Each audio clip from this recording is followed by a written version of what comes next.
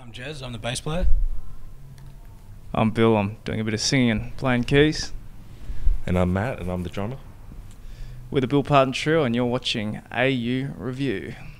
I started songwriting for the EP probably around kind of 07, 08. That's kind of when I started kind of forming ideas, you know, melodically and lyrically, and then it kind of slowly kind of all evolved from there, really. When we were in the studio? 2011, I think.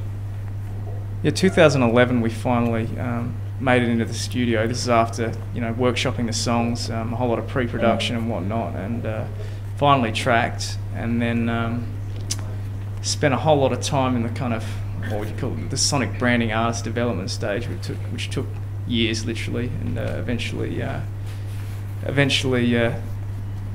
got it mixed, mastered, and once the disc was kind of ready, we had to wait another year before kind of Q1 before we started releasing. So it's been a long time in the making, and very, very happy and proud of the end product. But you know, it's taken a while. Well, the big time tour was the whole sonic branding kind of artist development stage. We worked with a gentleman by the name of Matt O'Connor from the A&R department. He's done A&R for the likes of Thirsty Merc, the Whitlams, Diesel, like a whole lot of kind of well-known names. And I mean, his whole philosophy was trying to kind of develop our sound in a way that would be conducive to radio, and by radio that's Triple J. It got to a point where we kind of really did push the boundaries, but weren't really happy with the end product. It just wasn't us, and we weren't really being true to ourselves, and kind of we almost went back to where we were in search for that sound that we were kind of looking for prior to engaging A&R, and kind of almost in a sense opted for the strategically less rational path. So that's where we ended up. But you know, you got to be happy with the product and true to yourself. So, but that took a lot of time, and yeah, that was a big time, sure. Catchy lyrics, some strong melodies, some guys that are keen to sell a whole lot of merch. Yeah. Anything else to add? What do you got?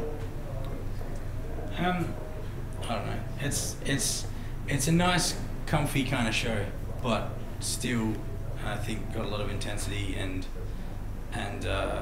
yeah, big range of cool, calm kind of things, and then some big stuff. So it's definitely an exciting show. Depending on the lighting rig tonight, we might have some really good lights. We had some really dodgy lights. I was doing lights with my foot last night, so yeah, hopefully it'll be good.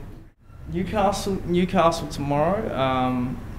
Then we head to Byron Bay. Right. Byron Bay, Yamba, Brisbane, and then we're finishing off the whole tour. We're going to close it off with a big hometown show, so that should be fun. Something to look forward to. We get back to our weights and partners and things.